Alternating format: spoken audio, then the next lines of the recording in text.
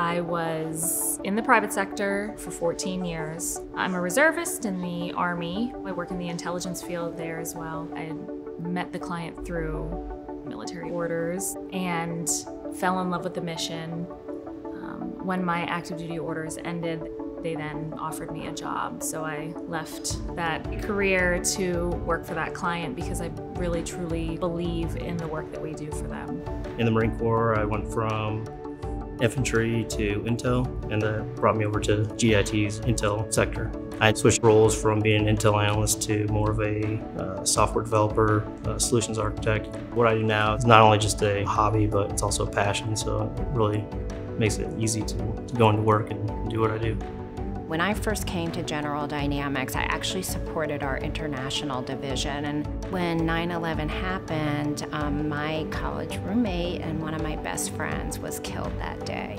I had the opportunity to join the intelligence group. I really, really wanted to be a part of the solution, and I really felt that the war on terror would be fought through intelligence more so than on the battlefield. I'm such a tiny part of the big picture, but I'm not doing something. I didn't single-handedly save the world yet, but I'm going to keep on trying. We're making things happen with artificial intelligence and network automations, and we're doing really big things in the industry. Our client, they needed their data sets in a certain projection, and the software that we were using wasn't providing it. So I did some research, found a company that was able to develop the projection and the data sets that we needed. I brought that to our business development folks, and they figured out a way to acquire that software for us.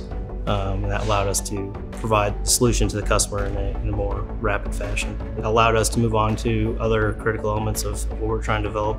It's awesome knowing that you are behind the scenes making that happen.